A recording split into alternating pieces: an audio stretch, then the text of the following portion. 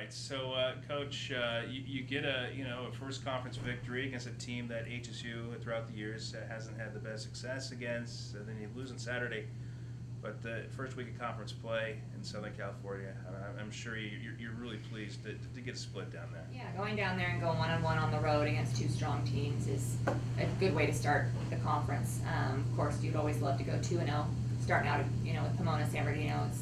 That's a tough weekend.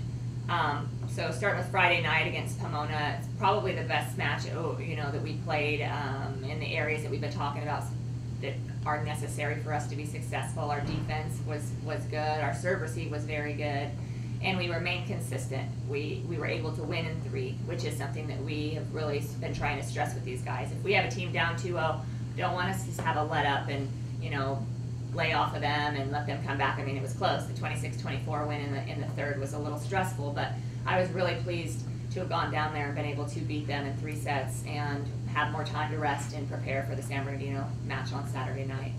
And then unfortunately we didn't have our best match Saturday night against San Bernardino. We passed very well, which is an emphasis that we're always putting on the girls, but we were struggling finding the hitters. The set location was inconsistent. Our transition offense wasn't there because we weren't able to get them opportunities within making digs, and then they're just having to put balls over the net instead of getting up and terminating, which is what we needed to do against a good team like that. The more opportunities you give San Bernardino, the more trouble you're going to be in.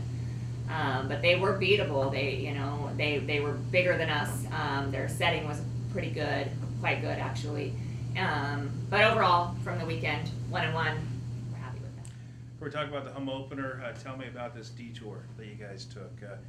We know that traveling to schools in the Bay Area and Southern California. So talk about your travels. Well, getting home on Sunday is what you're referring to, Sure. I'm guessing. Yeah, well, that was an adventure in itself. We ended up trying to get home Sunday night late after the weekend, and we weren't able to land due to the visibility issues here in Arcata. And so we ended up flying back up into the air and back to San Francisco, and where we spent most of the night haggling with United, trying to get on the next flight out in the morning, which was not available by the time we got to after going through one wrong line, we got to the next line and found out, we're not going to get on a flight unless we wait all night and all day tomorrow. So it was going to be midnight the next night, tonight, actually, or no, that would have been last night. That we would have been coming home, and who knows if we would have been able to land then as well. So we ended up renting vans and making it home. Not quite in time for classes, but we were home midday yesterday, and the girls were exhausted, as were the coaches. But we rested yesterday, and we are going to practice lightly today, and then have 2, very focused, probably a little bit longer practices in preparation for this weekend. Just another day in the life of Humboldt County living, right? Yeah. Well, after so many weeks on the road, I'm sure it seemed like probably a month or even more. Feels like forever.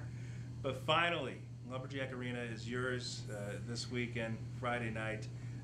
We know obviously the seniors on this team very familiar with Lumberjack Arena. You got some players that will probably be taken to the court for their first time in their careers at Humboldt. So talk about the excitement being home, but how was your approach on Friday?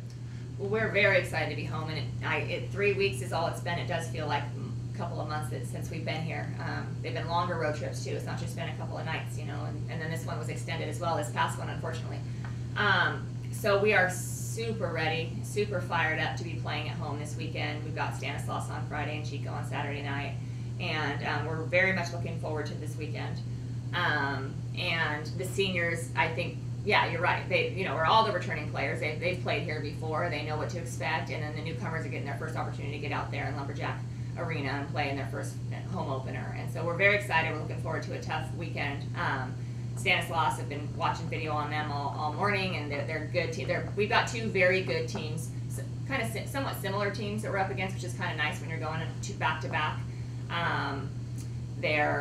They're not huge. Neither team is huge, as are we. We have a couple girls on the team that are over 6 feet, but we're all pretty smaller, ball control, good volleyball playing teams. So it should be some exciting volleyball this weekend.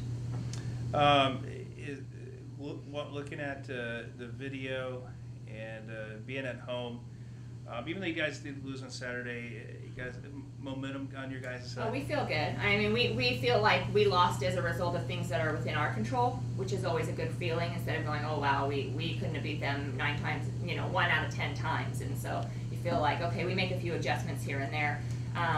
We feel like we can beat just about anybody that we go up against. And yeah, Stanislaus is they play hard. They are ball control players. They are talented. They don't make mistakes. They set everybody on the team. Everybody's involved, which is always a challenge. And they've got experience. They like us have quite a larger number of upperclassmen and seniors and juniors on the team that will be playing. And so it's going to be a battle of veterans. And like I said, I expect a lot of long, hard-fought rallies this week.